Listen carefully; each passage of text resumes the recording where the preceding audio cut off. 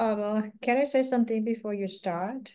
Yes, I think Hello, you yes, sound good. hello, yes. Hello, everyone. Welcome to Guided English Group Journey. This group journey is for who you want to recall who you are, okay? And thank you very much for joining us.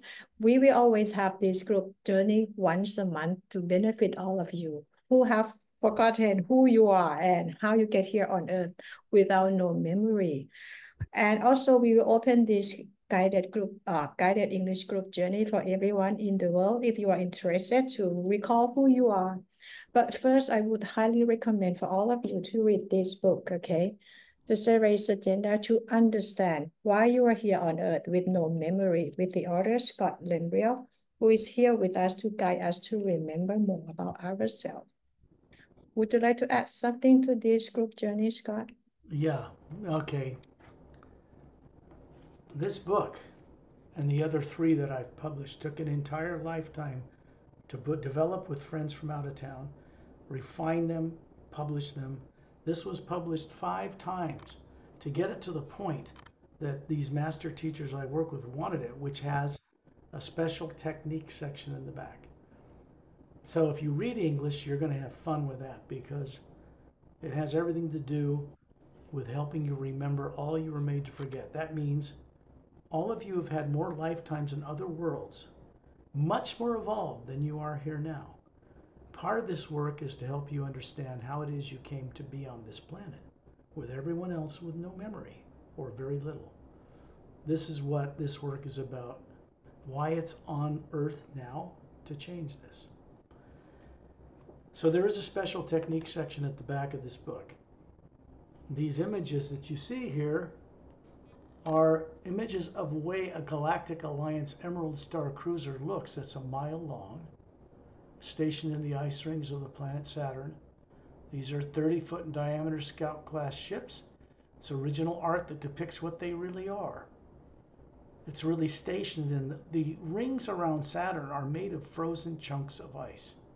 Scientists on Earth know this now. So it's got what's called an anti-gravitic field around it. It's hovering there safely. It doesn't run into the ice. It's policing or protecting our solar system from any negative alien races from coming here. What people on Earth don't know yet, 25 years ago, reptilians and greys and abductions and all that stuff everybody was talking about stopped way back then. And they're way in the past still about what's really taking place now out in the universe. This book is more about what's taking place amongst extraterrestrial races that never occurred before for them, that is giving them a focus on Earth to help change things here for the first time.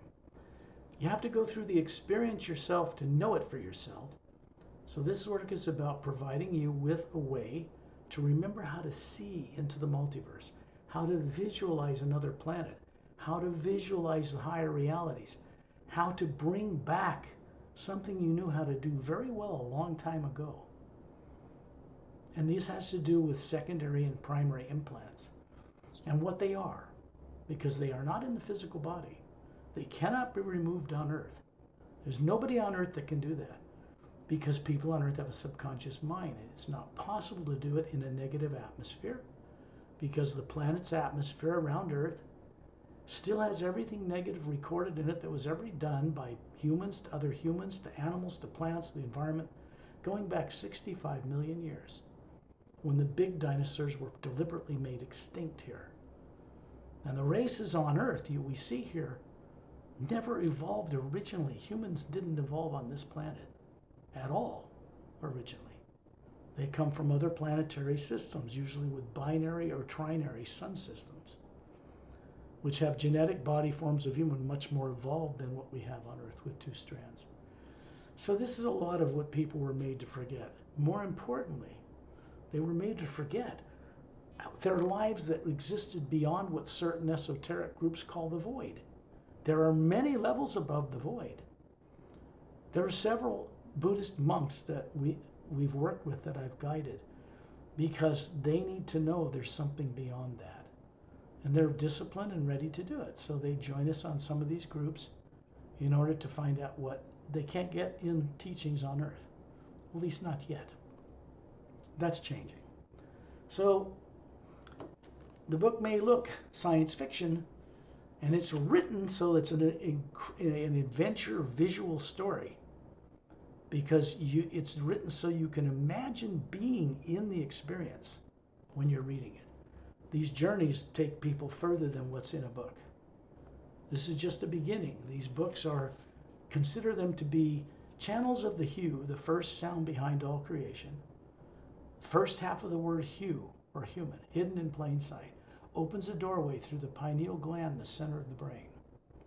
And it connects to the Atma you are, which is that thing. It's behind my head. It's the first time, as far as I know, that anybody has ever brought to this planet what we look like that is not now and has never been a physical body. It isn't one of these. That is what is made in the image of Source or Prime Creator, not this. These are lower genetic forms that we run. So when we go on these journeys, we go on these journeys in order to begin to recover all that we were made to forget a long time ago. The primary implant we explore at times is about what was done to you that did result in your death and torture, that put you on earth with no memory. So it takes some preparation and freedom from secondary implants before you can co-creatively work with friends from other worlds to have that removed, to see what's in it. Because its negative effect through the subconscious mind of people on earth misdirects their entire lives. And they end up being reincarnated over and over again, because when they die in fear. Fear is negative, it creates a negative situation. So we want to be free of fear. There's only one thing any being has to ever learn how to give up, and that's to drop fear permanently. That's programs in the subconscious. At some point, you drop having a subconscious mind altogether. That's how many races on other worlds live. You would consider them angelic if you met them. Their energy is so high, but they're just normal. To them, they're just normal. So as you can see, Earth has a lot of changing to go through to be accepted into a larger alliance of world systems. The beings that live out there on most planets do not live like people on Earth. Not at all. Not even close. They don't have governments that lie to people. They don't have tax systems. They don't require you pay for something to be born on a planet. This is created by misguided people, politically and religiously, and it traps them in the same system. This planet has 60 or more governments that don't even get along. How can an extraterrestrial conglomeration alliance of worlds work with all those different governments and be universally good for everyone? How can they do it? How can they bridge the gap to bring technology and things here that they would share with us freely with no cost or expense? Because they don't use money. It was illegal, banned a long time ago. So how do they do that and get themselves here and help us change without rioting in the streets, without destruction, without pulling down governments, without ruining economies because of people's fear? This is the kind of thing that will require millions, even billions of beings from other worlds to fix this broken planet, because it is not normal at all. It never has been yet. One of the first things that had to happen here was the stopping of the polar shifts that happen to this planet every 100,000 years. They destroy all life on the planet. Unless you can get off in a ship, you're toast. And then it's colonized. So if you go back 65 million years, where the heck is that missing history for all of you? And what about your galactic alliance history out in the galaxy and other galaxies? Because you all came from the stars. None of you are native to this planet. None of you originated here. The human forms represented here by different races did not originate in one atmosphere, in one gravitational field, in one solar system with one sun. That is not possible. Everyone of a different race that's human here came from other planetary systems that have whole worlds that have that particular race represented there as a human form. So this is all missing from people. And the reason they don't recall it is because there are programs that are terrorizing fear, subconscious, that influence the nervous system on Earth to make the wrong decisions about what they have to do to wake up, to remember. It's like, hey, here's an artificial secondary implant idea. If they put it in you in a great life you had, in a great memory, in the electromagnetic field that surrounds the Atma, never in it, implants cannot be put in the Atma. That's not made of energy, matter, space, and time. It's made of an energy that comes from a source far above the void. The black area of space out in outer space that human eyes on Earth see as black in a Hubble Space Telescope image isn't black at all. To an Atma hovering in its true form in space, it's a white golden light everywhere. It's non-nuclear, it's non-atomic, it's not molecules, it's not DNA, it's not atoms, but it supports all that. We are made out of that energy. So in a sense, collectively, we support the whole multidimensional creation. And if the old failed experiment of good and evil were to prevail, then we would never be able to change anything. That is changing in the universe and in the higher worlds in the last 9 Earth years or so. And it's moving in a new direction. It's moving through our solar system. It's moving from the collaboration and co-creative inspiration of many, many beings who have a vested interest now that Earth not go up in nuclear war. Because this 8 billion people on Earth do not have the right now, nor have they ever had the right to blow themselves up and harm life in parallel dimensions through interdimensional doorways that exist in quite a profuse number on this planet people don't know about. We don't have the right to do that and harm life out in the universe. We don't have free will to abuse this way. So when people on Earth have tried to have nuclear war here, it was stopped. Not from people on Earth, not by militaries, not from governments. It was stopped from space. Launch computers were simply shut down. That's the only interference they've had on this planet. The only other thing they did so far was remove negative beings from other worlds that had gotten situated in bases in the classified community. The classified people did not know how to get rid of them. They're too advanced technologically. So they had to be removed by friends from out of town who could do this safely, get them out of our solar system, and then start things in a new direction. One of the first things that was done by beings who are called silent mentors, they are the mechanics of creation. They know how to stop the flipping of planets' poles like Earth did over and over again for such a very long time. So which means that life on Earth could evolve to 100,000 years and then it's all wiped out, which isn't fair because other planets do not have this problem. So that had to be fixed first. That's done. Be no more golden age to iron age for this planet. If you've ever heard of such terms, it means golden age is all this energy on Earth is very much of the hue, and the oceans are charged. They're luminous because a normal planet has a charged water. H2O can hold the charge of the hue in large amounts. It makes it glow.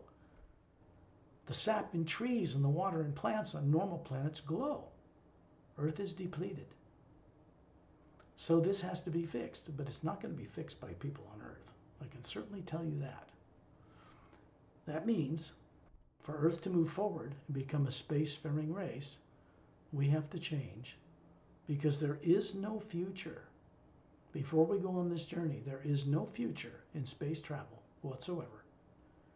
The way 3 countries that are most powerful on Earth right now are thinking about it, they're going to go out and divide up the spoils of other people's planets and fight to see who's dominant. I can tell you that will never take place because space that they think they're going to fight over is already occupied by far more advanced races than we are. They won't allow it. So our solar system is now quarantined. It means not only can bad guys not get into it anymore because they've been removed, but the most dangerous race now out there is not reptilians or greys or any of that anymore. It's people on Earth. They're the most dangerous. They're the most divided. They're most subconsciously influenced with fear to make decisions. People on Earth, when they make decisions from governments based on fear, always and in every case make the wrong decision. Fear is negative. It creates a repercussion in space-time that comes back as negative. It's a teacher. This means that people in other worlds also do not put out negative imagination. They grew up from birth knowing better, and they don't have subconscious negative influences. So we need to benefit from our fellow brothers and sisters that are out among the stars. If we don't, this world will be toast, and life will end here again. This means this has happened many times in 65 million years. We don't want that again. So we go on the journey with the understanding that we are an Atma. It just means that we are a spherical being made of an energy that's not physical. We never have been physical bodies, not one of us. We run them like masters, but in an unconscious way. And as long as we're running them unconscious of even how we got here, then we cannot progress. We cannot actually get free of this madness.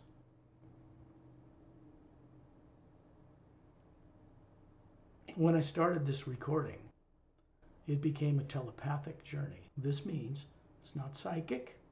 I'm not putting down psychics or saying anything negative about anybody. It's just that they work with the positive and negative opposing energies in the lower planes of time and space. And that's unreliable because subconscious influence is misdirected. So we work with the one energy that supports all the positive and negative lower dimensions of time and space. There are actually 5 planes before you get to the void. There's the physical universe you're very familiar with. There are 144 parallel dimensions in the physical universe and 144 in the astral. Next plane up, next heaven, where all emotion comes from.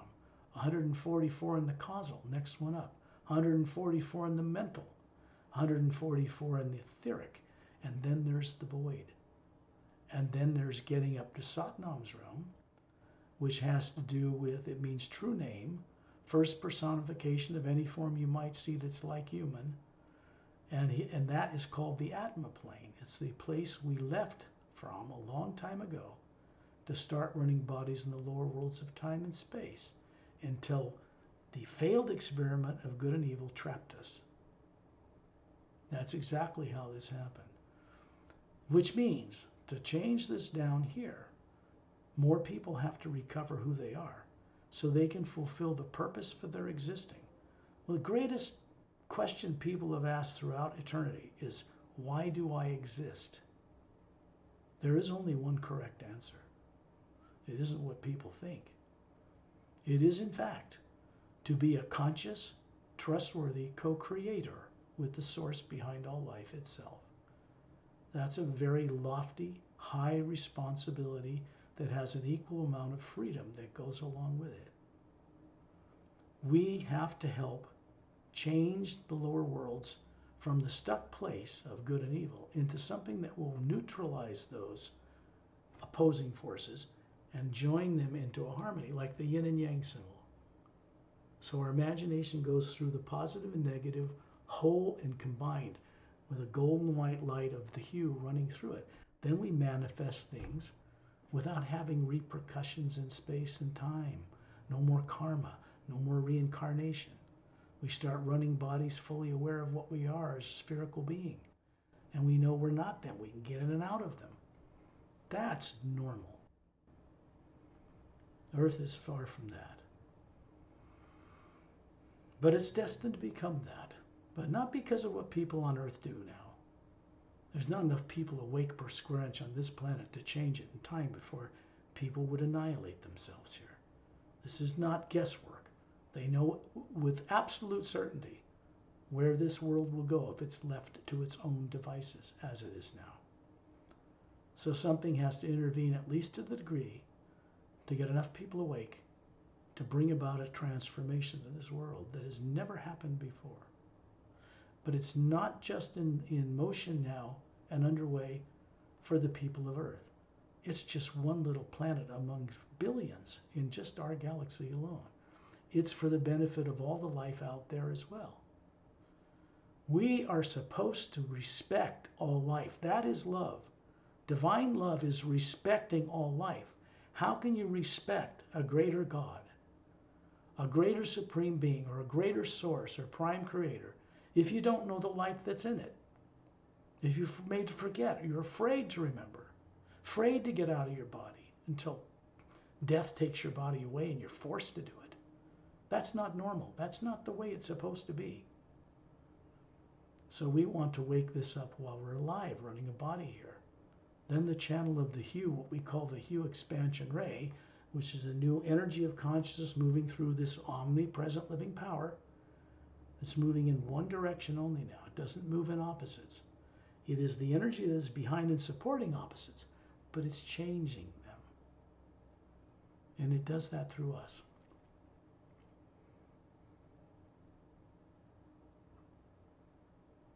Every night, every one of us puts our body in the trance state we call sleep.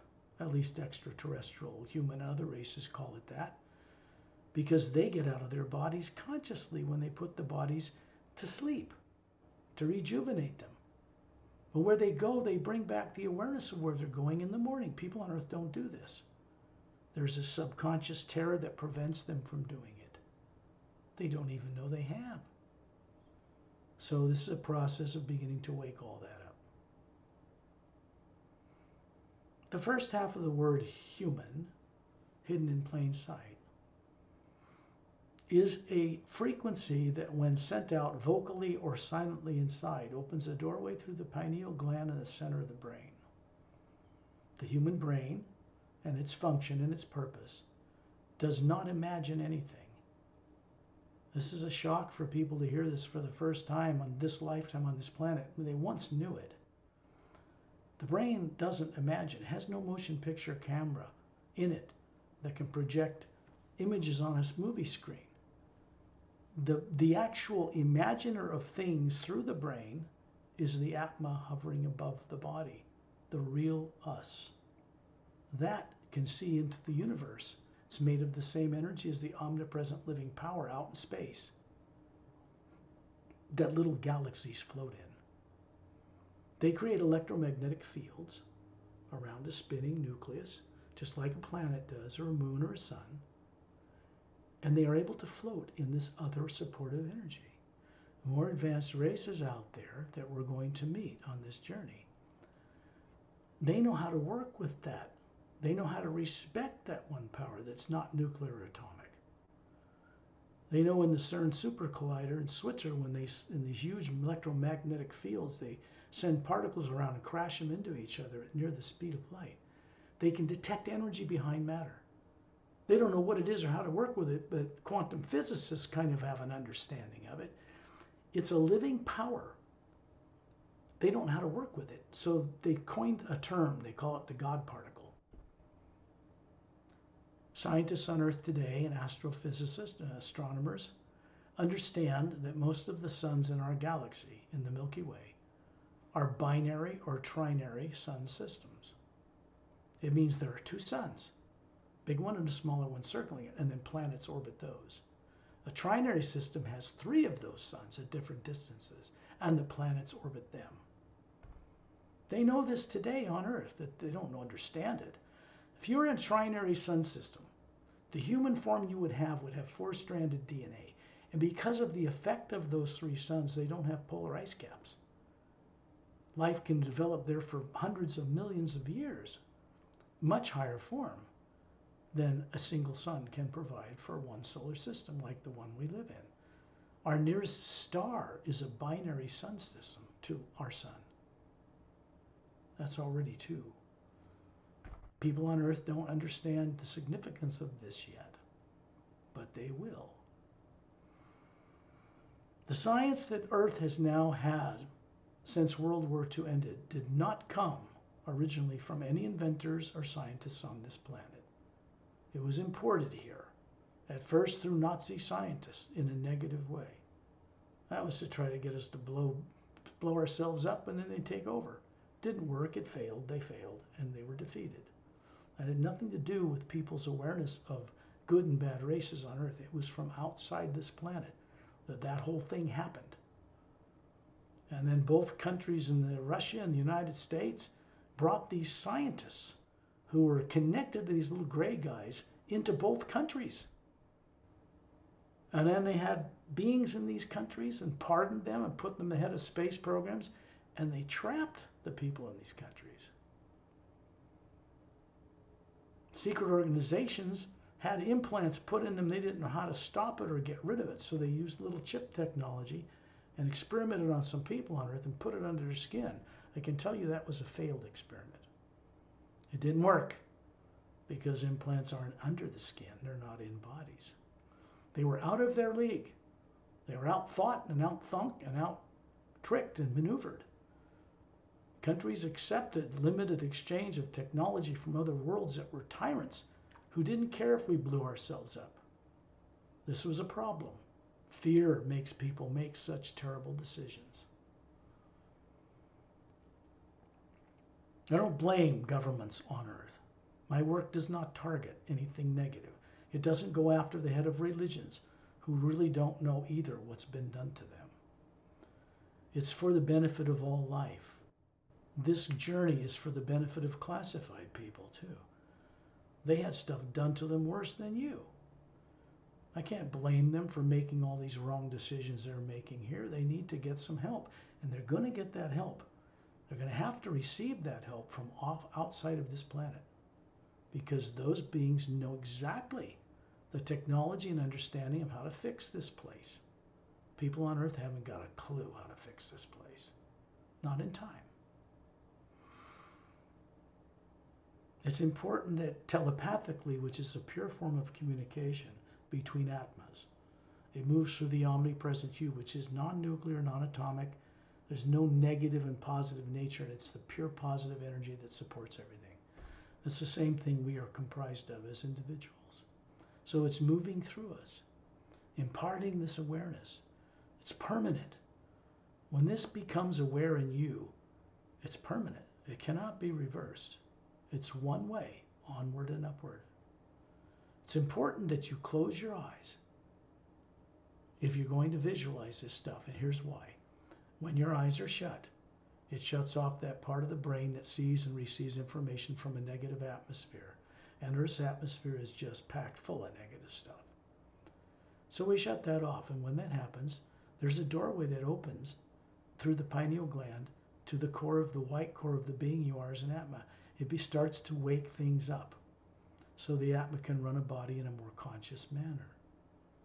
Already it's a very complex process for an atma to run a physical body. But it's the same thing as a car. If you look at your car and it sits there and you want it to go to the store, it will not go anywhere until you get in it, turn the key, and drive it there. First comes the imagination. This is the atma you are seeing you at the store, that the body follows and you get there.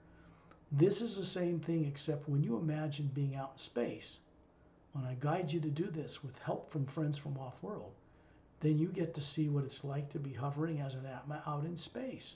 That's right, out in the black void, except it isn't black, not to you.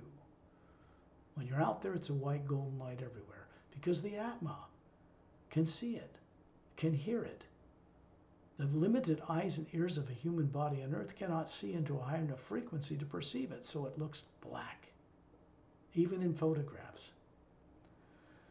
So when they determined what the speed of light was, 286,000 miles and some change per second, they did this from using physical eyes, physical bodies to determine it. And they trapped themselves in a limited understanding about light and its speed that has no such limits. It does not take billions of years for light to reach this planet from other galaxies or star systems. That's just the perception of humans as they are misdirected by subconscious sphere on Earth. There are no limits. So they make up this stuff, infrared, ultraviolet, X-rays, gamma rays. It's just all the same thing. Different frequency levels created in the multiverse, made of the same, backed by the same power. One living energy. So when beings from other worlds can get across the stars in thousands of times faster than the so-called limit of the speed of light, they do it because they work with an energy that is not physical matter. It is not time and space. It does not obey the laws of physics. It has no limits, just like us. We are the Atma. When this opens through the pineal gland, I'll send out the hue in a moment, on higher tone levels to connect the dots between what exists above the void, many planes up from here, down here to Earth and through us. When we go out in space to start the journey, we're plugging into the pure omnipresent power that's out there. There is no negative thoughts or feelings and emotions that can be taken out in space and recorded in that omnipresent field of energy. It doesn't accept it. You can't do it. Stays within the atmosphere of the planet. That's why we go outside that atmosphere. Beings that work with removing secondary implants, for instance, actually are humans from other planets who don't have subconscious minds. Most of them I work with are considered to be master teachers. They remove the secondary implants, but they do it by having you go through the process of experiencing it yourself. Then we go on these journeys, generally in that order, but not always. The journeys we go on, once secondary implants are gone, go take place way out in creation, all the way up through the higher planes, beyond the void, to other worlds and other systems. Things you actually lived lives in yourselves that you were made to forget. This is important. And if I don't say it to you, no one will. The option I had when I was forced to be incarnated in a body on this earth when that body was 3, I had a choice when I woke all this up, against all odds, to either be in revenge against those beings from other worlds who did that to me, or create something new that will be beneficial to all life. Where would I rather spend my time? And I made a choice. What is in creation now was brought into co-creation with Satnam and other beings that exist in what's called pure positive energy above the void, where no negative nature exists. Then, and only there, can new things be brought here to change things. This is something people need to remember. Now we'll send out these tones in order to create a link between the source behind all life, all through the dimensions and down through Ambassador Torellian, who you'll meet, and other beings from other worlds who work with us in this way. And they get plugged into the same field that comes from the source itself. And we have a field of protection around us when we're outside in space that no negative nature, negative technology, or beings on any level, on any dimension can penetrate, because it's energy that comes from above the void. It's impenetrable. It is master over the lower worlds of time and space. We're supposed to be the same way.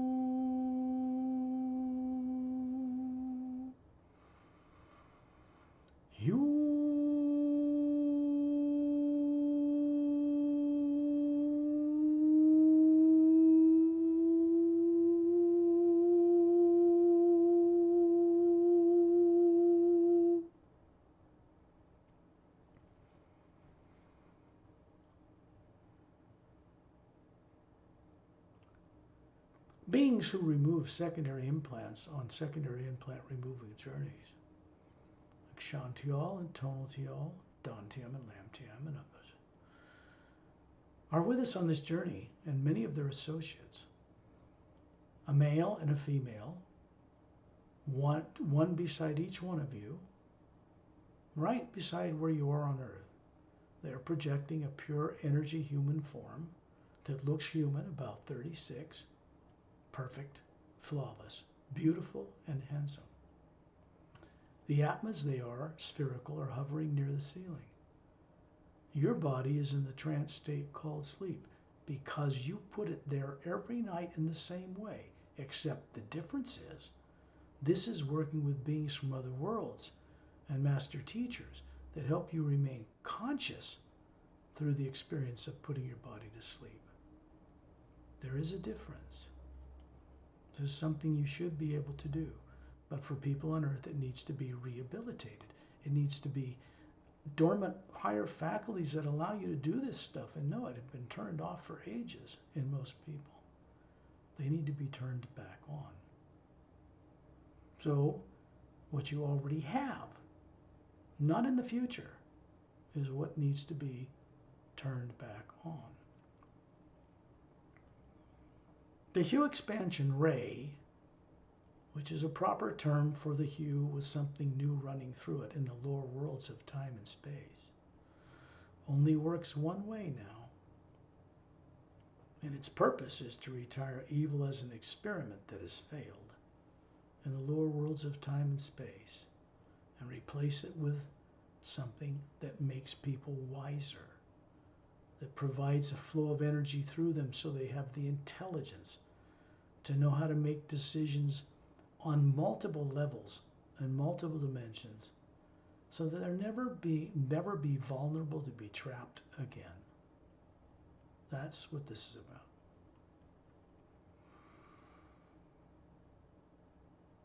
When you look up, you realize that you are an atma, spherical, hovering near the ceiling, right between these two. They have long hair to their shoulders. They have different, sometimes they have blue skin, sometimes green, sometimes Caucasian, sometimes Asian. Even African American are the things that people think of on Earth.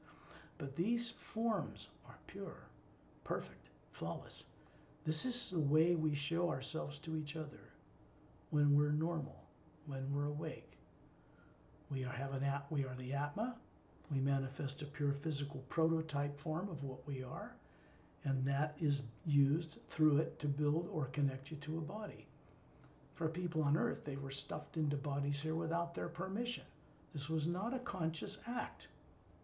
You wouldn't come to this earth to be dumber than a brick and forget everything from some God that says, go do this because then you'll get it right. How can you get it right if you don't have the wisdom of the ages of your lives involved? You see the problem with that thinking? It's incorrect. It's backward. It's wrong. Faith and belief should lead to direct experience, where we become the knower. The knower doesn't mean it's about ego. The knower, the Atma, is not ego. Ego comes about in the forms of bodies we're running on the lower planes, like etheric, mental, causal, astral, and physical.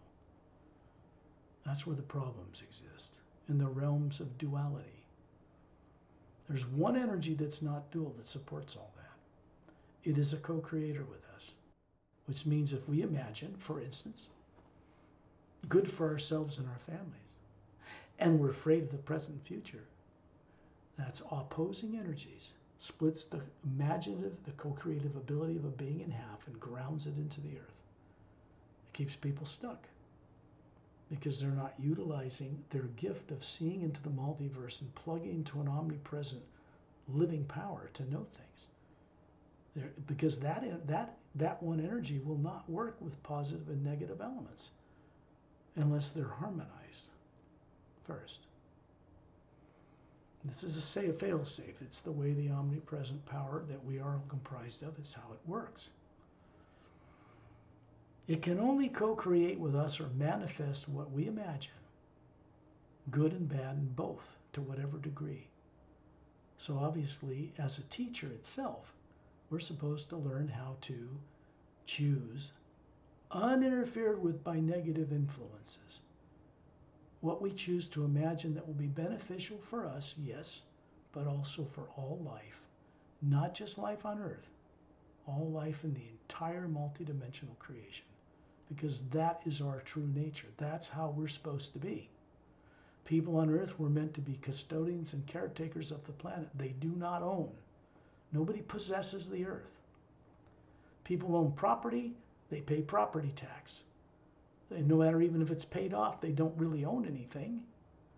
The point is, it's acts of responsibility. We are supposed to be caretakers and custodians of the planet, of the plants, of the land, of the oceans. Animals have atmas running them just like you. People on Earth are not respecting life here. They are not fulfilling their job. They're not doing it at all.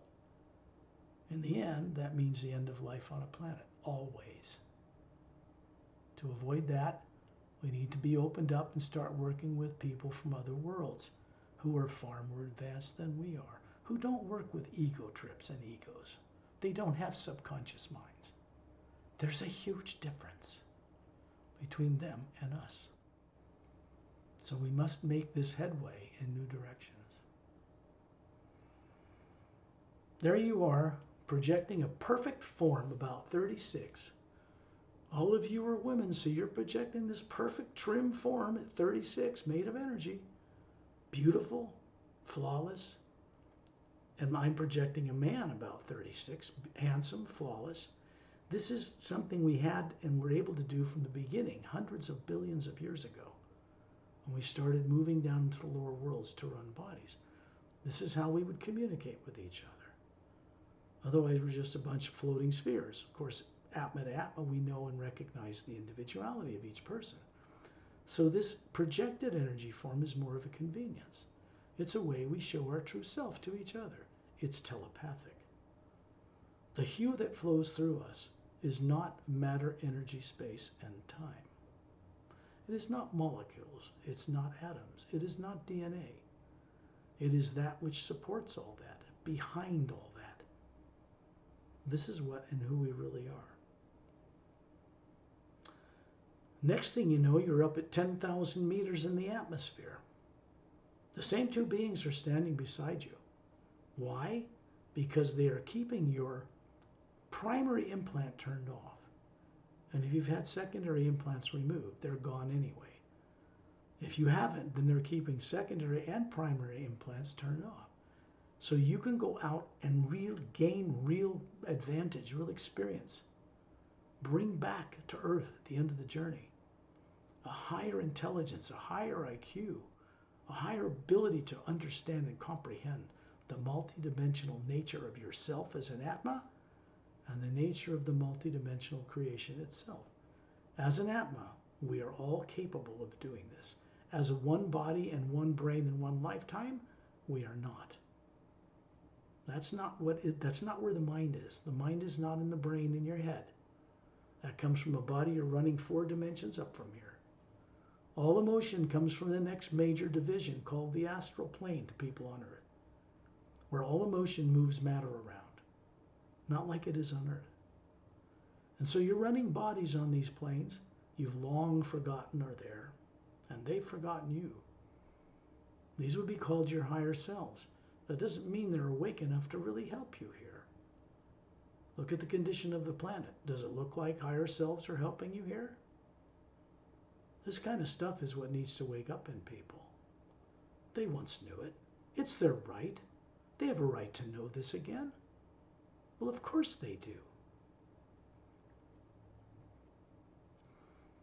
When you look down from 10,000 meters, you see right through the roof of where you live. And you can see you're hovering near the ceiling with 2 beings beside you looking at your body. You're in both places simultaneously because the quality and characteristics of the ability of each Atma is multidimensional in nature.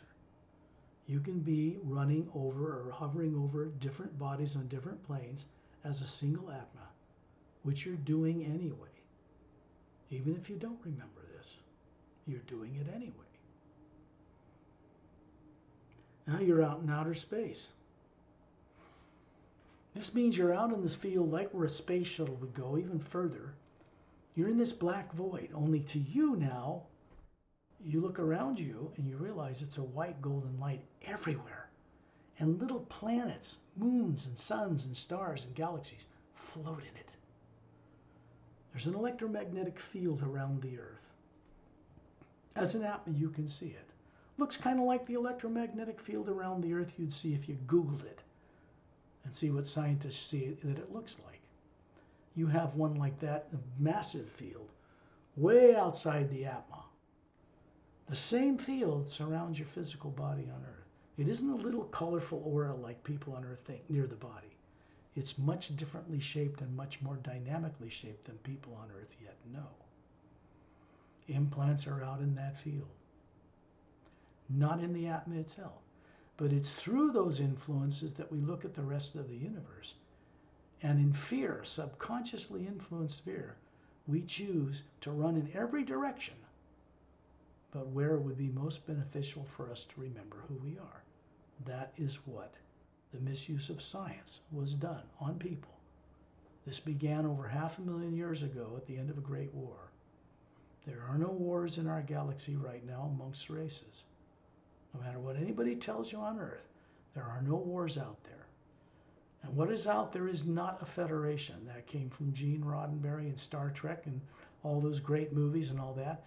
There's no such thing as radioactive warp core driven spaceships in the future. There never will be that kind of future. Those kinds of vehicles that pollute out tailpipes are not only illegal, that kind of energy cannot get people faster than the speed of light as it's known on Earth. You have to use an entirely different kind of propulsion technology to do that, which works with the omnipresent power itself. If the respect of that is not there in beings, they are trapped on a planet. They'll never be spacefaring race, because space is already occupied. And they're not going to tolerate knuckleheads like people on Earth going out there and trying to throw their nuclear bombs around, go raid someone's planet, steal the ore. That's never, ever going to take place. Not ever.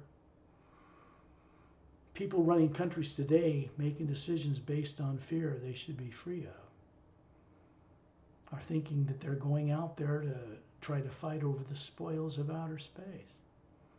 It's like they're in a freight train, a super train going 1,000 miles an hour, sitting around drinking tea. And at the end of the track, a mile away, is a brick wall. And they're headed right for it. There isn't going to be any spaceships with tin cans, with fuel and oxygen aboard them, going out in space that can ever go very far out there. Not now, not later. Antigravitic technology utilizes the one power, zero-point toroidal energy in the universe. Most advanced classified scientists know exactly what that is now on Earth. They just don't know how to apply it. A little bit. You can reverse engineer some things, maybe even have your own anti-gravity ship. But without cooperation from beings from other worlds, they will never be allowed to take those out amongst the stars. This is a fact.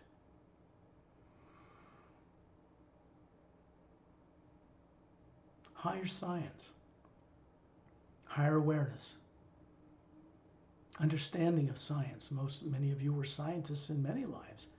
This is not a problem for you to understand this stuff, even if it was never taught to you on Earth, because you already carry the awareness and experience of it in you. Waking that up, that's another matter, right? Out in space, you see Ambassador Trillian. What he is a member of what's called the Say-Rays race. Say-Rays. It means they are human. But he's 18 feet tall. He's showing you a body form here that we are standing in a circle around him, all of us, that he had over 1 billion Earth years ago. The Say-Rays did not evolve in our galaxy. Humans are more ancient than you can possibly imagine.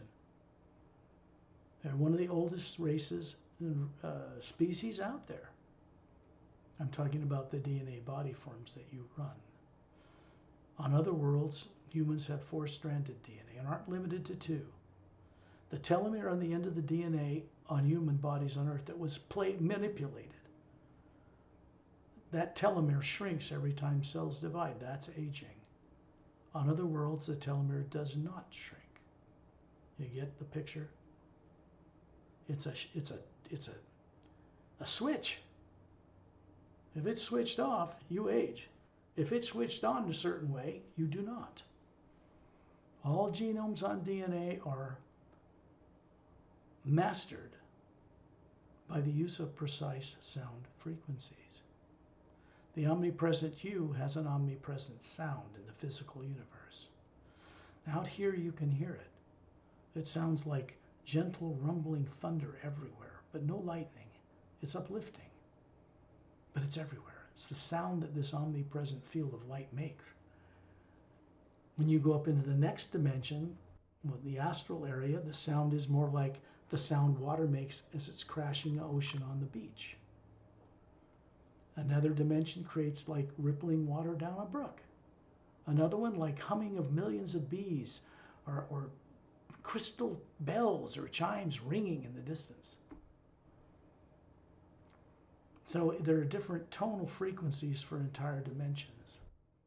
Planets and their location are accessed by the Atma or technology aboard ships by knowing the precise frequency of the planet. They just select their antigravitic drive to be drawn to that planet and repelled away from where they are. It's very simple. Such vehicles do not use energy and do not pollute. They move such energy as the omnipresent hue, toroidal field, 0-point energy through their craft, and out the other end, and they move clear across the universe. That's the only practical way to go about it. This technology is ancient. It's not new at all. Understanding and mastering the genomes on DNA is ancient. It's not new at all.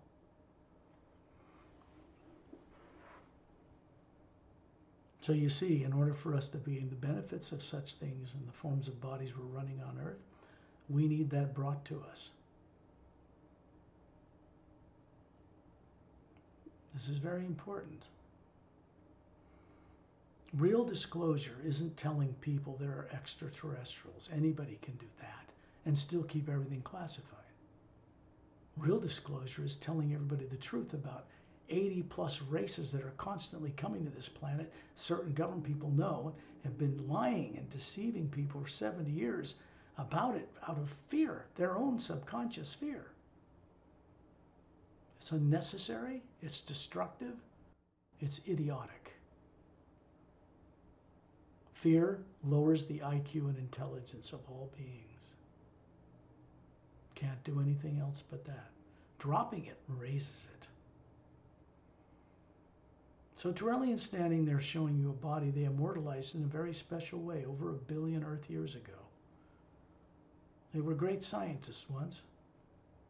They helped develop human, humanoid, reptilian, grays, Nordics, tall whites, mantis, all kinds of Pashats, which are big lion-like people with 2 arms and 2 legs. All these different things they helped bring into creation and brought them up to spacefaring capability, meaning the Atmas could run them this way. They were not, reptilians weren't even vegetarians back then. It was not like you think. And then it changed. The Sayres disappeared a long time ago to see what we would do with it. I think we all know what that is. Not a pretty picture, at least not for people on Earth. There are whole planetary systems out in our galaxy that would be like paradise to you should you go to them. And it's only been fairly recently, in the last few years, that Galactic Alliance personnel, as advanced as they are, have been journeying back home across the void, all the way to Source, many planes above that, in order to complete being a co-creator with that Source. Things are changing out in space. The Saber's agenda is about how that's changing.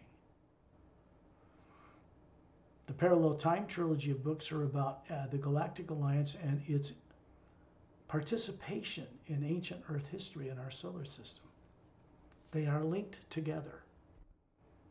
These works are coupled together. One series of books is to help people, because it's a channel for the you to do this, to help them remember all they've been made to forget in bodies they ran in billions of worlds over billions of years. The series agenda is more about what's taking place now and where that's headed. And we are required to co-creatively participate in that change. That's what's so amazing. There are master teachers here. I take the time to reveal them to you because they can be, you can connect with them later and they can help you go further. Master Ramu is standing in the orbit of beings around Tyrellian. You can see the polar ice caps of Earth, the oceans and land masses, the barren moon, meteor crater covered. It does not turn on its axis as it orbits the planet. That is just wrong in every way. The planet's gravity and that of other worlds should have it turning to some degree. It doesn't move at all. This is incorrect. This has to be fixed. But not by people on Earth. They don't know how to do that.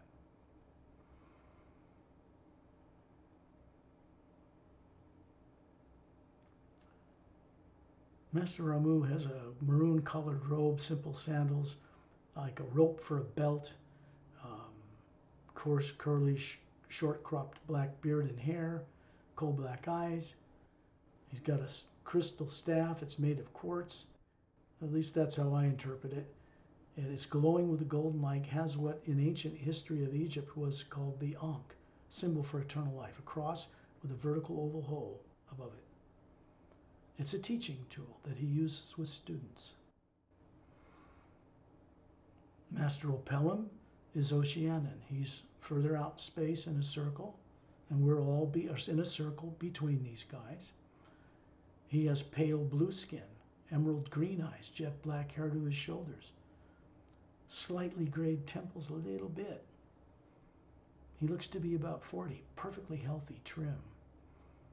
And he's showing you his hand open with little webs between them. Lifts his neck. There's 3 little slits on each side. You wouldn't even notice them if he didn't lift his neck. It's not like a fish. These are humans. The body form he's showing you here, made of pure energy, has the Atma hovering above it, just like Tyrellian, just like Master Ramu, and just like each one of us. What he's saying to you is that in their human world, that species of humans evolved with the ability to breathe underwater or on land. It's mostly water-covered world, 4 times bigger than Earth. Few islands around the equator, some domed cities on them that have transport tubes that lead down to domed cities at the bottom of their oceans. This is Oceanian technology. Much of it exists on many planets throughout the Galactic Alliance. The Galactic Interdimensional Alliance of Free Worlds is not a federation. It is something headquartered near the center, not in, but near the galactic core, on a planet called Zetranami 1. It is a planet with 3 moons the size of Earth that circle it, with no polar ice caps, and it circles a trinary sun system. 450 million plus advanced spacefaring races are part of that organization, which covers just under 1/2 of our galaxy. These are the beings that we have the opportunity to invite here at some point. They're already coming here. What we call of disclosure has begun in the United States this last year in certain ways, where they have a panel of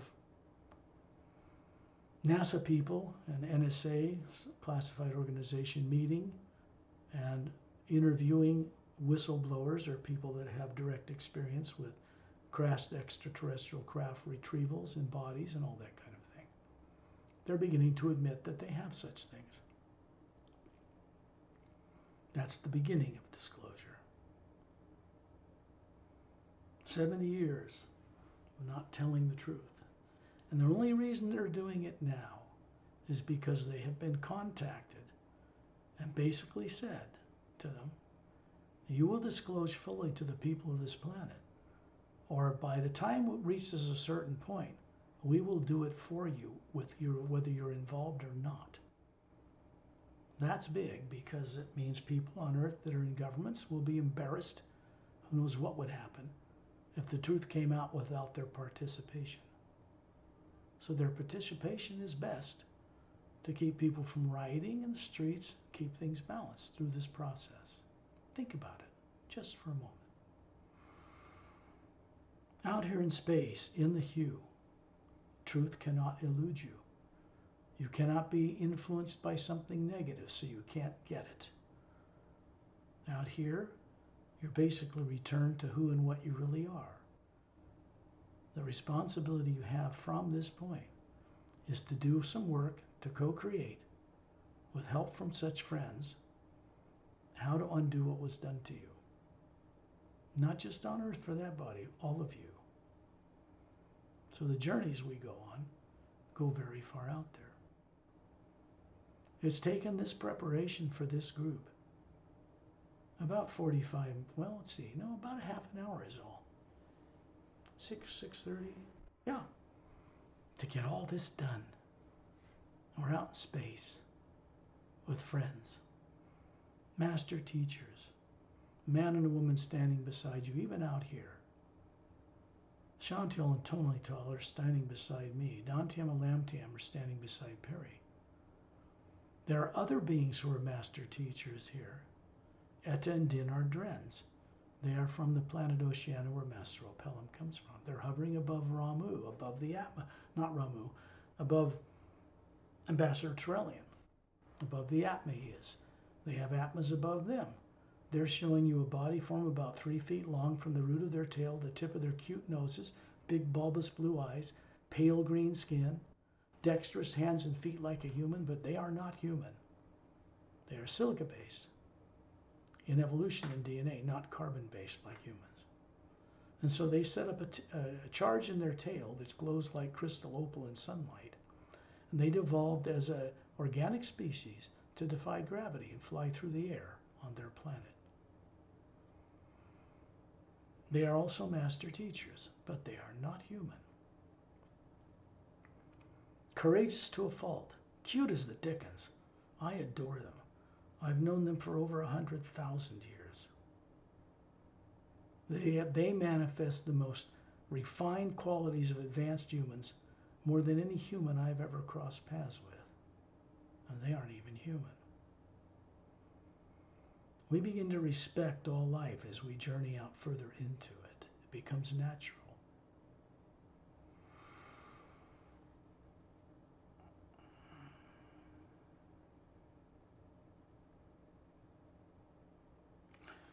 The male and female from the Galactic Alliance that are standing beside you out here in space, you look up, you realize they are an Atma hovering above this form they're showing you.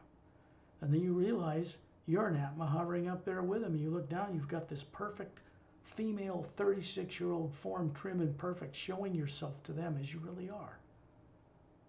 They're doing the same for you. If you look further up in space beyond Etta and Din, you'll see a being standing in space, not on any solid ground. He's showing you a radiant, physical-looking form, and this is Satnam. Satnam means true name, first sound, first form you might see in any kind of human character.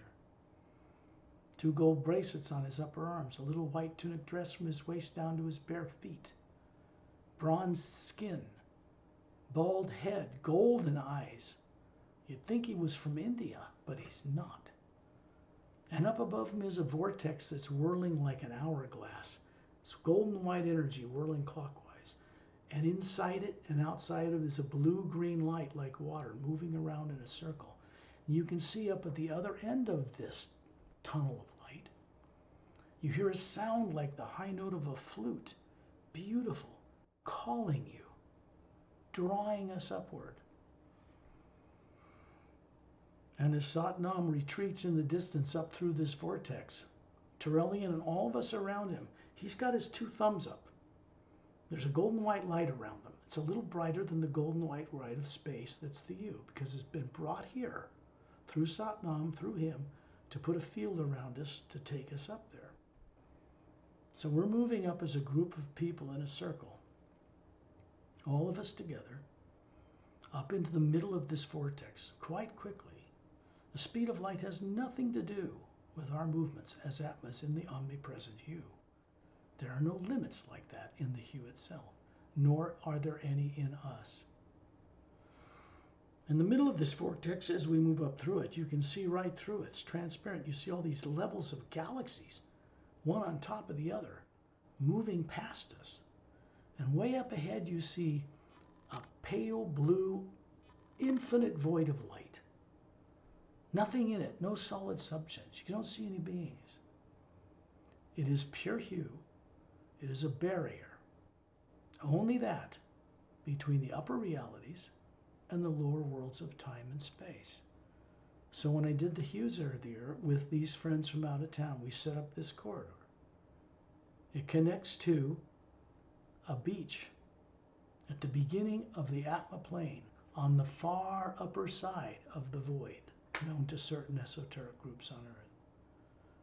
We aren't staying in the void. That's not the realm of the Supreme Being.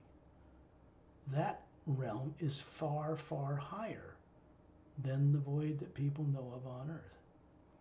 When we cross this blue expanse at high speed, a group of beings like stars around a galaxy, and Satnam in the distance speeding away, we're moving clear across this void, which is bigger than all the galaxies in creation combined, and yet we're moving across it almost instantly,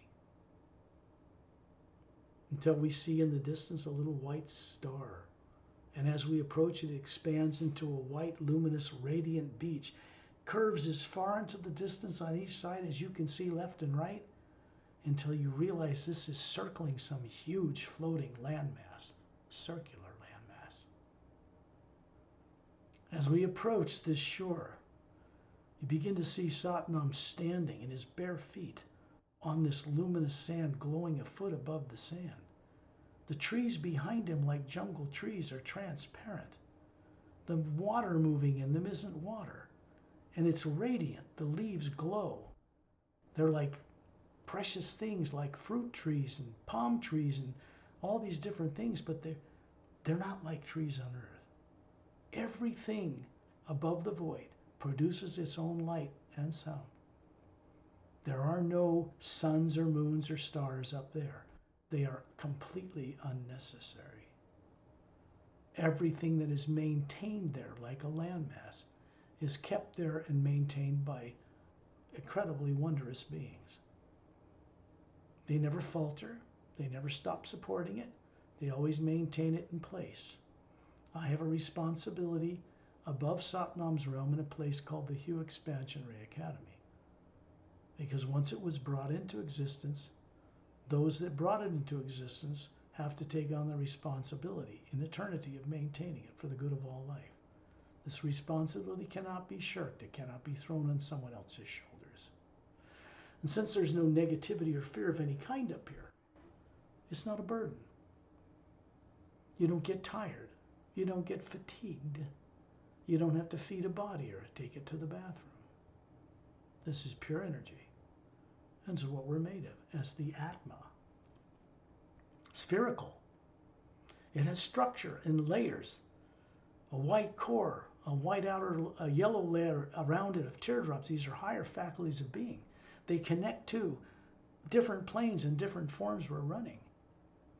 One Atma. Each one of you runs not only the body you have on Earth, but at least 4 others. Astral, causal, mental, and etheric. And then there's you, running all of them. That's our true nature. This isn't something you need to learn first and acquire first in the distant future as you evolve. No. It's something you were made to forget. You knew it long ago, and now as you recover it, you're acquiring the higher faculties of wisdom necessary to keep it and never lose it again. This is important. It's a one-way ticket. Onward and upward while you're alive.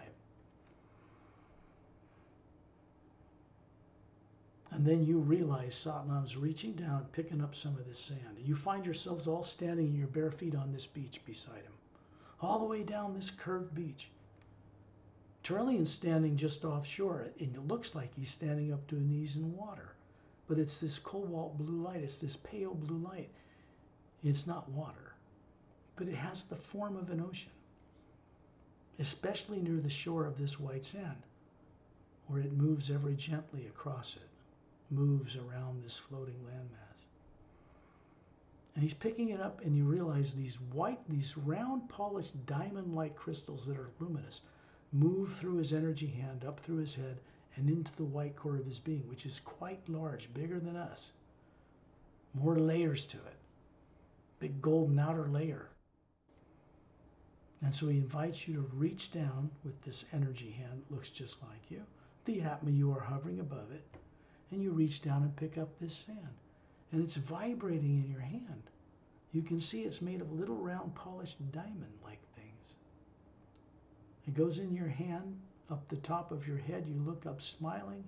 It goes into the white core of your being, moves out through the layers, turning some of those teardrops on, back on, out through the golden exterior, and then on out into the void, and then down into the lower worlds, moving through us, never stopping. We do not possess the omnipresent power. You cannot hold it in your hand. It is one power. We are part of it, like a pure individual drop in a mighty ocean of the same thing. That is what we are. That is what we have always been. It's not something you will become in the future. It's something you are now that needs to be awakened. It's important to understand this, or you'll always be pushing it to the future, a future you can never reach. If you want to visit the source behind all life, you're supposed to be able to do it while you've still got bodies alive, not after you die. There's no guarantee you'll do any of this if your body suddenly stops, unless you're aware of it before that body stops. One thing in this way that you will not take with you when you pass away is fear. That creates a whole different future for your present and your future. And with many others in the universe, in creation, that are doing this right now. You'll never be alone in co-creating in this way. When you look up in the jungle trees, there are birds that Satnam has meet us here. And they are about a foot long. They look like a blue jay with long V-shaped split tails like a swallow, big blue eyes, and they have rainbow-colored skin. Rainbow-colored feathers, thousands of colors, very beautiful. And there's an Atma hovering above each one of them. They are male and female. They're in 2 rows of 12 in front of us. They have perfect vocal cords. They start singing. They start putting out the hue on multiple levels with perfect singing voices that are welcoming us into the land of the Atma. Other side, up above and beyond the void. The first realm where the energy is pure positive. There's no negative nature here. And you're not allowed to bring anything with you. That negative nature and implants stay turned off with your sleeping body all the way back on Earth. So you can go here, be here, and have experience of this. My describing what you're seeing is to help you remember how to do it for yourself at some point when you have the courage to do it. Courage is there. When implants are gone, courage surfaces. In fact, all of you have had the courage to go on this journey with primary implants, which means you've always had the potential to be master over such things no matter what was done to you. And you've shown that by being here, crossing paths with me and the Hue. You've done that. Remember this. You have the capability to end subconscious fear and subconscious influences permanently. It dwells in you already. It moves through you even now. These are the realms of direct experience. When we change up here, life in the lower worlds, even on Earth, changes. perhaps for the first time, in really conscious, constructive, uplifting ways in several 100 billion years. These are not realms of time and space. There's no time and space in these realms. There are no suns and moons and stars in the atmosphere you look around here that's surrounding this floating landmass, this pale blue luminosity people call the void. And Satnam levitates upward. It's the Atma pulling his physical appearing form upward, and we move over the top of the trees with these birds. They're not birds. The genetics of these birds are as intelligent, even more intelligent than you. It's the Atma that's running them. They can speak to you with vocal cords. They can speak to you telepathically. We begin to have a different respect for all life after such journeys. It's not like it's the first time you knew it. As we go over the top of this jungle in a circle around Trillian, Satnam's leading the distance. In the distance, you can see a long snow-covered mountain range at a diagonal angle, trailing off into the distance towards the upper left. There are big pillars, like Roman Greek pillars, of a blue transparent stone. Big ones in front of a number of stairs, luminous steps that go up inside a kind of a sanctuary. And there's a shaft of white golden light coming down into that, onto a throne chair. But nobody sits in that chair. There's no tyrant here. And you look down, and Satnam is pointing downward, and you see we're quite a ways from this palatial estate. There's a brown moss-covered path winding up to it, and now you see maybe 100 feet in diameter, a white marble-like stone floor. There's a fountain in the center of it, and it has white scalloped edges around it, like moonstone or ivory.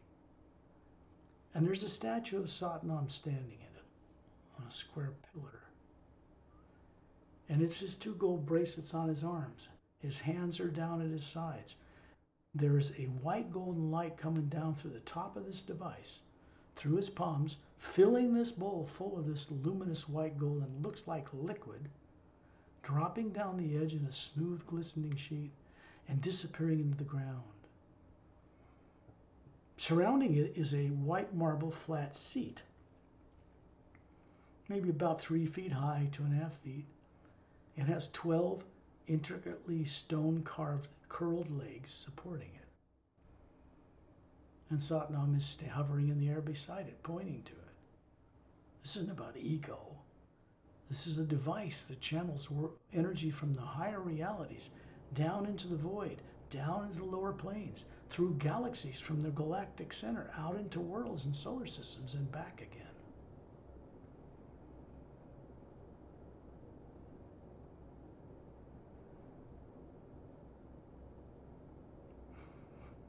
There is a crystalline staircase. It looks like transparent crystal. It curves around to the left outside this marble sitting seat and goes up to a transparent rectangular platform that's right inside this golden shaft of light. Trillian and Satnam are going to move up inside that. It's like they're walking up this staircase. They're really floating above it. The Atma's above them, and they move right inside this shaft of light. So we join them. And once we're inside it, we realize that we are this circle of beings around Trillian, and there's a huge space in here. And we're moved upward. Where we're going is into the atmosphere, in the upper atmosphere of the Atma plane, or Satnam's realm. And we're going up into the U Expansion Ray Academy. It was constructed, or manifested, between the 6th realm and the 5th, where Satnam dwells, in a specially created parallel dimension. And what goes on in that academy has to do with creating a new prototype of being. Consider this. There are beings there called silent mentors. They are the mechanics of creation. They have unlimited freedom, unlimited power. They have no restrictions on them whatsoever. They can move between one point in creation to the highest realm, what we call the ocean of sound and light, and those beyond it, all the way down to a planet They could appear as a teaspoon on your table, and you'd never know it, to carry out a mission. They can be anywhere instantly in the entire creation.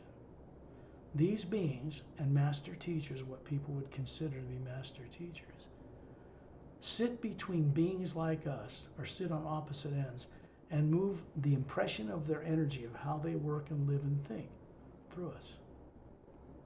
In this way, we begin to pick up on how we can become more like them. There's already as many silent mentors as needs to run the mechanics of the entire creation. Run a galaxy, run a planet, keep it spinning, run the interdimensional doorways between planes, and guard them. That's their job. They never sleep, they never rest. They don't get bored, they don't get fatigued. In this realm, where we're going, you begin to see up ahead what looks like 6 mountain peaks, snow covered in a circle, in the center of a huge floating landmass, floating in an incredibly brilliant blue void. And behind that blue energy is a white golden light. It comes from the upper realities. It is a huge floating circular landmass with a luminous white sandy beach glowing around it, the outer circumference, 6 mountain peaks in the center. To the western mountain on a lower plateau, what's called the U Expansion Ray Academy Tower. It is a glass-like blue tower that goes up to a oval administration area about 2/3 way up the tower, then up to a minaret point. In it is another fountain. The shaft of white golden light comes down from the point of this into this fountain, fills it, and it drops below it, after first being conditioned with the U Expansion Ray consciousness, what it's for. There is no statue of Satnam here. That belongs below here. There it comes out of a white marble-like floor like the fountain below, and surrounding it in 7 concentric circles are botanical plants 4 feet high with exotic flowers in circles that go out in the distance.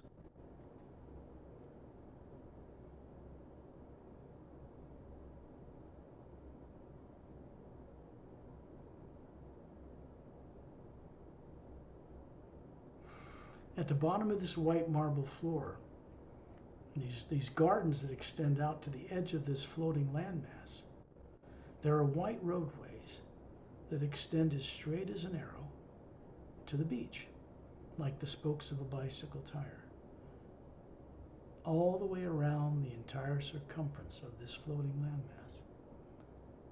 Down the western roadway, first turn to the right in a clearing, is a huge 4-sided, golden-sided, quartz, crystalline capped, topped pyramid.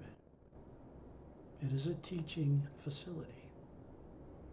To the left is another facility down just this one roadway that has a tall ivory domed building like a silo, like a grain silo.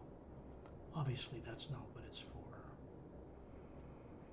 And then down the roadway to the west to the ocean, all the way where that beach is glowing, where there's this huge cobalt blue light out there that looks like water and atmosphere, but it isn't. There are turns to the left and the right and more teaching facilities. Every road that extends from the bottom of base of this U Expansion Ray Academy Tower goes down roads with left and right turns into more teaching facilities. Many hundreds of them. When we move up above the 6 snow-covered mountain peaks with terrain, you're looking down on a valley, a circular valley, in the base between the 6 mountains. There's a white marble-like circular island. Could be sand, but it depends on how you... It would feel like sand if you were there, but it looks like a solid stone floor when you look at it from above. There's a blue-green luminous lake around it, and in the middle of it is a 4-foot-high pedestal made of a stone that looks like lapis lazuli on earth, blue stone laced with gold. Hovering above it is a 4-foot in diameter blue glass-like sphere with a radiant cobalt blue star in the middle of it. Coming down through the top is a white shaft of golden light. Down below this section, in the middle of this floating landmass, is a hollowed out interior. And there are 12 white chairs that circle this shaft of light inside. Beings called silent mentors have a teaching facility inside the hollowed out interior of the U Expansion Ray Academy. And we move up above the entire academy and look down on it. It's like dividing a pizza with a cross in half. You got 4 quarters, and in down the end of a roadway, 2/3 of the way down the central roadway, in each quarter to the right is a circular clearing, and there are more teaching facilities with silent mentors here. We're going to go to the one in the northwestern quadrant, and we're going to come down and hover around what appears to be another one of these crystal spheres with a blue star in it, but there's no pedestal. It just hovers above this white marble-like circular arena. Around the outside of it are 12 trees. 12 trees that look like giant weeping willow trees. Everything here provides its own light. There are no suns or moons or stars up here, and they are not needed. You are producing your own light here. These trees have broad spoon-shaped leaves, but they look like drooping, weeping willow trees, and they're all glowing. The sap in the trees is glowing. Standing above them are 12 men and women, alternating male and female. They have single form-fitting different gowns on with bare feet and long hair to their shoulders. This is the perfect form they show us. But when you look in their face, there are no facial features. It's a white glowing light. And when you look into it, you can see galaxies upon planes upon dimensions. This is how they think. Above them is the real silent mentor. It is a sphere like us, 4 times bigger in diameter than us, with twice as many teardrops. And then we're in a circle around here. Turelian's standing in the middle above this sphere.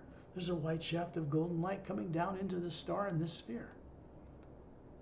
We are in a circle between the silent mentors and some master teachers, including Turelian, Ramu, Opelum, Etendin. There's even my cat here that translated some years ago, who has his tail glowing. Etendin have been training him. This is an Atma hovering above a cat body. He's free. He's a friend. So they're between us, they're behind us near the center. We're in between these, and there is an exchange of a glowing white light between us, moving through us, back and forth, so that we begin to get, in a sense, it kind of begins to rub off on us what our potential really is now as Atmas that never existed before. When we bring this kind of thing back to Earth, it moves through us. It goes through the planet. It goes out in space. It goes back to the core of the galaxy and up the white golden shaft that is not a black hole as people have said. It goes back to the source, many planes above the Hue Expansion Ray Academy. And then it returns right through. It's like the sign of affinity. It's always moving, never stops. We are supposed to be conscious co-creators, surrendered into it in the sense that we already are one with it. We might as well co-create with it properly. That is our destiny. That's why we are in existence.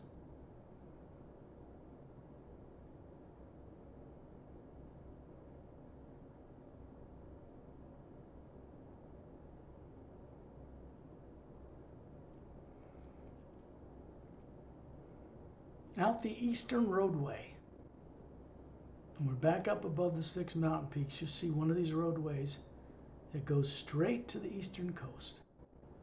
Now we're going to move over there with Turelian and hover down the road and turn into the right turn in the last teaching facility near the ocean beach that surrounds this luminous radiant sand.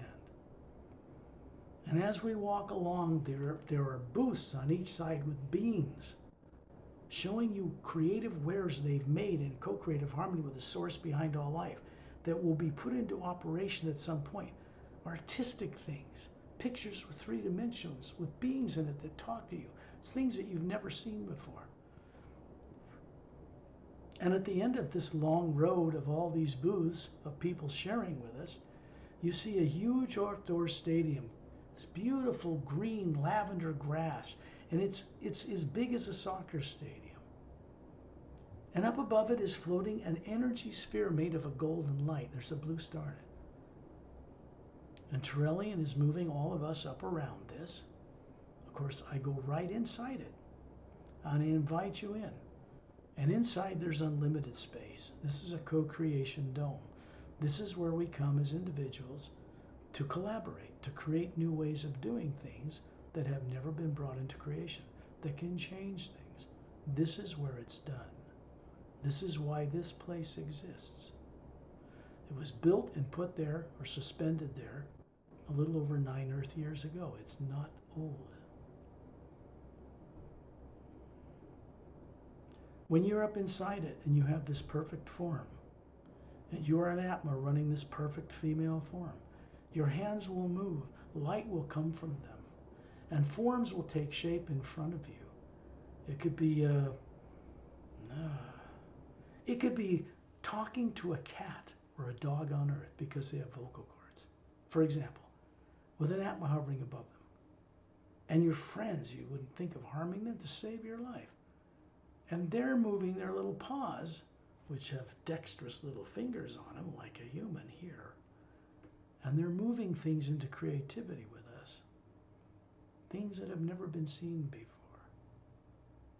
And then the source of the energy coming through the star, the one power, adds its own guidance. It is the power that manifests all things we imagine. We do not. As individuals, we are a drop in a mighty ocean of this one power. When we work in harmony with this one power, we have access to the entire power, which means it can manifest through what we create collectively. Far better creations than we could do just on our own. This is a collective place where beings come to co-create with each other. There is no competition. There is no fear. Everybody works together, absolutely thrilled to be doing this with others, without that, without ego, because this is our true nature. Then you find yourself standing with your toes wiggling in the glowing white sand at the end of the western roadway. And it's moving up your feet, flowing like a river up through the top of your head. It has a sound like a hauntingly beautiful note of a flute playing through your being. It goes up into the white core of you, the Atma, turns on layers of teardrops in different layers. It goes out to Terrellian, who's standing there out in this ocean, up to his knees with his light around his 2 thumbs. He's showing you that he's bringing the energy from this place. It goes down where Satnam is. Satnam's already here beside him doing the same thing. It goes down through them, through Satnam by his fountain, goes out in the void, goes down through the etheric, goes down through the mental, where all your thoughts and mind come from, not from your brain on earth, and down through the causal, where all understandings of cause and effect are brought into focus so you create with your imagination in ways that don't create a negative counter effect. Down into the astral, where all emotion moves matter, and it corrects this imbalance of opposing emotional forces and unifies them so that they can be putting out creations that are benefiting you and all life. It will not stop with us back on Earth. We go out there enjoying Terrellian and Satnam, Etta and Din, even my cat, and the mate that cat has now, feminine. We go down into this ocean, sinking right into it. We can breathe the water. It passes right through us. There are dolphins and whales and other creatures here with Atmas above them. They can speak to us and greet us. We're moving downward at tremendous speed until suddenly you realize you are standing beside Terrellian in an orbit of beings near planet Earth. There's one more stop we need to make. It's important. When you look at Earth with its polar ice caps, it's like a heat wave goes over it. And you see now an Earth that is where Earth should be, right? It's sitting there, but it has no polar ice caps. The moon has oxygen and clouds and rain and little lakes and little rivers and dome cities, and it's turning on its axis as it orbits the planet Earth. This is in the third higher parallel dimension of the physical universe, on our way back to where you're used to. It is one of a number of Earths that exist in different parallel dimensions within what we call the physical universe. It's just big. This isn't astral, this is still in the physical universe. Galactic Alliance technology and personnel know how to move their ships between all 144 of them. They do not move them into the astral plane. There's a barrier there that separates higher molecular time rate matter for astral bodies from physical.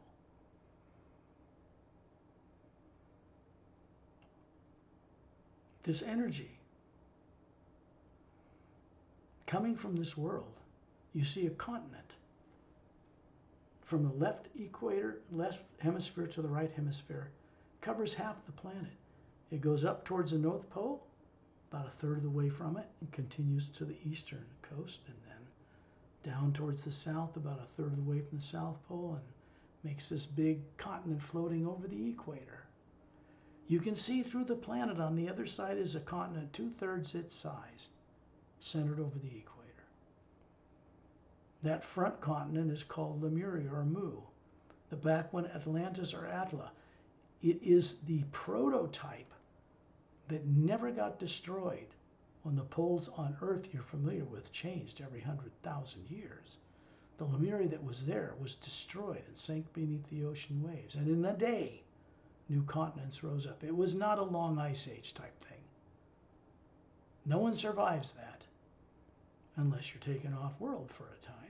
Maybe a few animals in the sea survive it. Maybe 100 people. I don't know. The point is, it's not there's nothing left in such a planet at that time for people to survive. They become savage. They have no technology. So the planet has to be reseeded, recolonized. This kind of process for Earth has ended. You're going to see a emerald green glowing beach. It's curved upward like a half moon upward. And it's down near the southern point in the middle of the equator above the South Pole. Inland from space, you can see a single snow-covered mountain and a waterfall cascading down its side. It disappears behind a blue-green forest around a huge clear dome covering a small city. Small meaning it's not like New York. And then you look down and you realize your feet, this perfect energy form of you, is wiggling in emerald green sand. It's glowing a foot above the sand.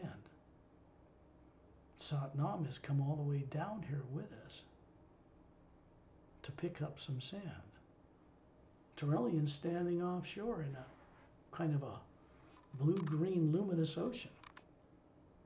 The beach has a glowing sand. You pick it up and it's like little polished emeralds glowing. They go right into this energy hand you are, up through the top of your head, into the white core of your being, and out to the green layer, turning on some of those teardrops. And it continues through you, up above this body that's filling this experience with a body of energy that can taste, sight, taste, touch, smell, all that stuff it can do, and transmit this to the Atma. It is not a physical DNA body. It is the same energy as the core of your being, kind of a projection. And so this green energy comes from a planetary system on the other side of the Milky Way, from a planetary race known as the Zeontranamus. They are standing on this beach right now. They brought the gift of this emerald green light to this facility to work with the Galactic Alliance, the Say Rays, and Master Teachers. They work in the Dome City you see up in the distance on the left side of a snow-capped mountain. It's jungle trees on the beach. The waterfall comes out of a cavern, drops down a sheer cliff face. There's an oval opening above it with dome-shaped lights that leads in a tunnel down inside that mountain. It winds down inside this mountain, and as it goes through it, it changes molecular time rate to a slower one, and it empties into an opening in the cavern ceiling of a base that was built by extraterrestrials, Galactic Alliance people, on Earth in 1908. They've been around for a long time. When you look down on the beach, you realize all of us are standing looking at each other there. This green energy, when you look down the beach, you're going to see two people standing near the pathway leading up, winding through straight as narrow through a jungle. But they're standing there. They're 10 feet tall, male and female. Female's a little shorter. They have silver hair, like it's made of silver metal, but you know it's soft. They have violet colored eyes, kind of moonstone colored white skin, longer fingers and hands and torsos than we have on Earth. This was a gift from this couple. The forms they're showing you are humanoid. They have been a couple together for 3.5 million years in body forms that are immortalized. The telomeres do not shrink. They run a little more than half the galaxy, the world systems, and they are now in co-creative harmony with the Galactic Alliance. The whole universe, the one we live in, is in harmony. The green energy is so you can help you remember your lives in the lower worlds of time and space. You were made to forget through subconscious fear. That's one thing. The white light we brought from the beach that surrounds the Hue Expansion Ray Academy came with us too. It's a golden white light that moves through us. That's to help you remember your existence that predates your existence in the upper realities that predates the creation of the lower worlds of time and space. So if I ask you, how old are you? Your answer cannot be relative to the body you have on Earth. This is really important. This kind of journey, this kind of work cannot be reversed once you go through it. It's permanent, and it moves only onward and upward. We'll go into the Dome City another time that's there. But understand that this moon that circles that planet that's alive and life in Dome Cities is a prototype. At some point it will be used to make the dead moon that doesn't turn around Earth like this one. There's no negativity in the atmosphere, none in the water. That's why the oceans and water here glow. It's normal. Earth's oceans and H2O, which can store the hue, are depleted. 8 billion people grounding it into the earth and not doing their job is why that is. That will have to be fixed. It can't be fixed by people on earth. They're not nearly awake enough to fix any of that. It has to come from the greater God outside, out in the greater universe. Our requirement as an awakened Atma is to know the life in the grand multidimensional creation. That is required.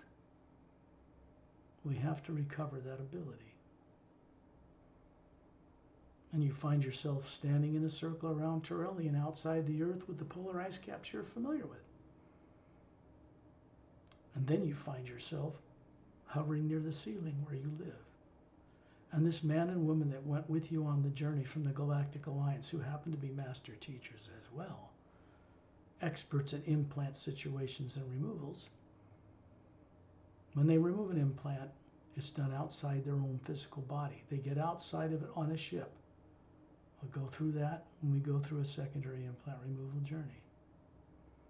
In this case, they came with us to keep your primary implant off. Now that contains a real torture and death experience, which is why people are so terrified to look at it, because it'll say, if you look at this and remember this, we'll eat you alive, or some such nonsense. No such beings exist anywhere around you or in our solar system to do this threat. It is a program. The time will come when you will co-creatively sit in a white chair with Galactic Alliance citizen help and see what's in it. Then it becomes a memory only and can no longer affect you in a negative way. Consider this underway. There you are with a white golden light coming down through each one of you, through the sphere you are, through this perfect physical form you show. It's through the two beings standing beside you. And it goes through this huge electromagnetic field that surrounds the Atma. Looks like the field around the Earth, identical to it. North Pole, South Pole kind of thing. And it goes down through the physical form, through the pineal gland. And there's the same big electromagnetic field that surrounds it from the top of the head to the bottom of the spine. And it goes out into the universe. It goes into 3 pyramids that have been placed on Earth. 2 of them in the deepest oceans on Earth, in the Pacific and Atlantic oceans. 1 inside a hollowed out interior of a mountain in the Himalayas. And they have fountains in them. The white golden light moves through these fountains. It happens to have a statue of Satnam in them because he is from source energy. So these are new. They can be detected by people on Earth, but they can't do anything with them. They can't destroy them. Bullets don't work. Nothing affects them at all. They're not made of material matter, yet they exist in it. This is new.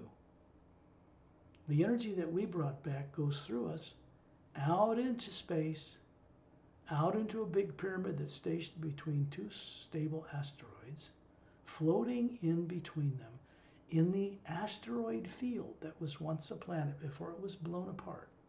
It circles in the orbit of a planet between Mars and Jupiter. There's a fountain in that one. And it goes out to between stars in our galaxy. Then it goes to the core.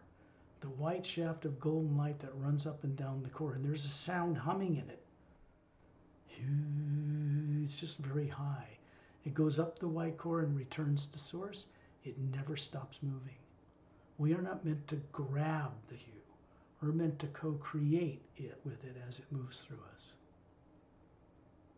So when you're ready, open your eyes.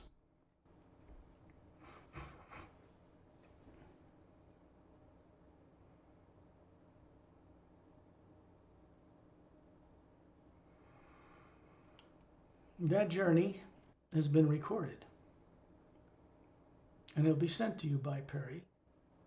What I would ask that you do, of your own free will, is to go on the journey a second time. Maybe a day or 2, cup of tea, no phones. Play it again.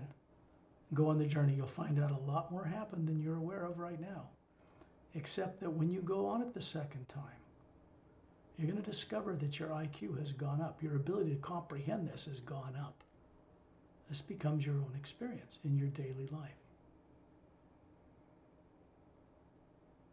Any questions now that we're back?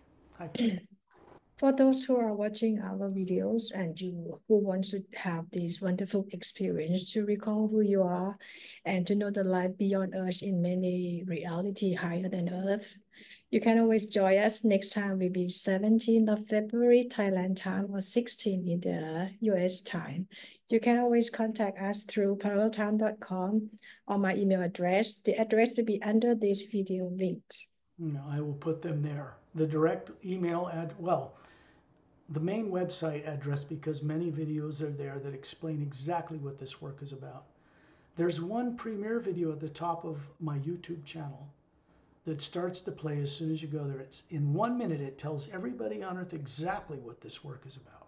1 minute. Just put it up there so you can go and watch that at no charge. It's free. I will leave the link to my YouTube channel there as well. Any questions? No? Okay. Then I will wish. Yes? Yeah, any of you would like to join your experience as well? You don't have to share anything unless you are motivated to. And it's up to you. So why don't you just let that settle with you for a little bit and see what comes of it. How's that? Yes, looks like Kwan has something to say. Kwan? Yes? Yes, thank you very much, Scott, for the wonderful experience as always, very priceless. And I have one question because right now we try to await from our physical world. So I'm wondering about our higher self in other planes. So whenever we go on the journey, we went to the beaches and we try to vibrate our teardrops in each color or some things like that. So because we share the same atma with other uh, higher selves in other planes, Right. so this at Well, it will also always help them to be awakened as well, right? yes, correct. But it's been done, that's done on our way back. We don't have the time to go into these lower planes where there's negative and positive energy, like the etheric, mental, causal. They're traps for the Atma. The higher selves we're talking about there have lives that are just as sometimes as unconscious as you've been here. But you, being aware like you are now, are waking that up in them. We do this on our way back from every journey. You'll become more aware of this. Become like, how did I ever forget that? Of course I knew that. It'll be our attitude at some point. That's what we want. Okay? Okay. So that's Thank you very already much. happening. You don't have to try to make it work. It's being made to work with you on the journey. Especially easier when this primary implant is kept turned off. You're going to find, especially for those of you that have secondary implants removed, that whenever some fear comes up about the present or future, because planet Earth and its radio shows are all so negative, when it does, you'll find that you can decide free will to send the hue into that fear or turn around and look at a butterfly or waterfall and it'll shut off. You will have this ability to shut it off as long as you remember to do it before you get caught up in running a primary implant trauma through your nervous system. It has a certain time and then it shuts off and you're back to normal. Better to shut it off before it gets there, if you see what I mean. Yes? Yeah. You'll find Thank you out. very much. You're very welcome. Any other questions? Then I want to wish you the very best. I will bring this recording to a close.